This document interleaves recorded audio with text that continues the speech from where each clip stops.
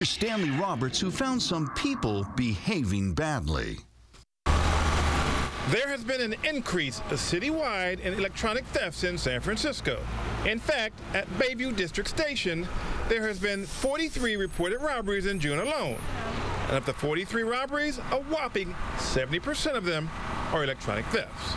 That's a 59% increase for the same time last year. I've heard there's been phone snatching going on around here and people not paying attention and getting their phones taken out of their hands. And your thoughts on that whole? I think it's crazy. I think if you want to get a phone, go buy a phone. You don't need to go steal someone else's. But get this. According to San Francisco police, there's also been a 267% increase in arrests. Now that's something to hula hoop about. But the fact remains that the theft numbers can go down significantly if we do our part not to become a victim. Many of the thefts take place while people are standing at a bus stop staring at their phones and not at what's going on around them. Some people have seen firsthand what the results are when people are not paying attention.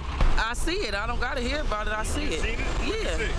I see the black kids come off taking the Asian kids' phones. But the kids got their earphones on and they're not paying attention. I'm on San Bruno Avenue, where San Francisco police are conducting something called robbery abatement to curb the rising tide of robberies. But to help them, we have to do our part to prevent these criminals from finding an opportunity. And word on the street is the phones that are stolen are netting up to $300 on the black market. Be alert, don't be a victim, because the police can't always be around. In San Francisco, Stanley Roberts, KRON 4 News.